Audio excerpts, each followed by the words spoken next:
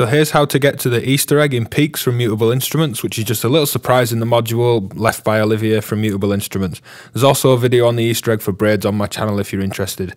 So if you press the top two buttons together on Peaks for around a second, 3 times in a row, it activates the Easter egg.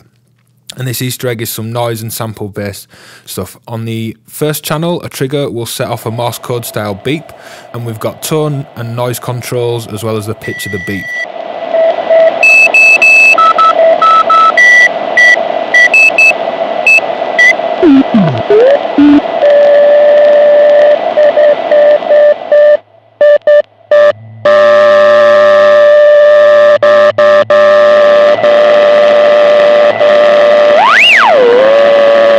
On channel 2 we have some vocal sample, which is a female voice recording, again with noise, tone and pitch controls.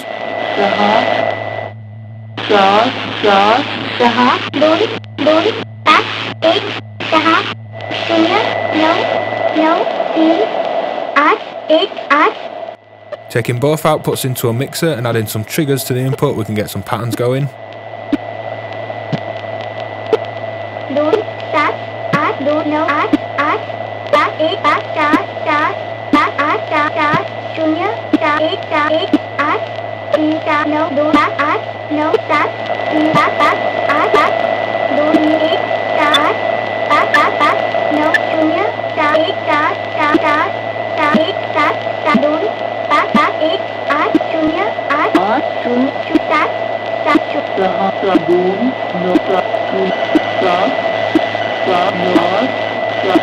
And because I've entered in advanced mode, I can edit both channels independently by selecting channel 1 or 2 on the top button. For more information on Peaks and its modes, check out my full overview linked in the video description.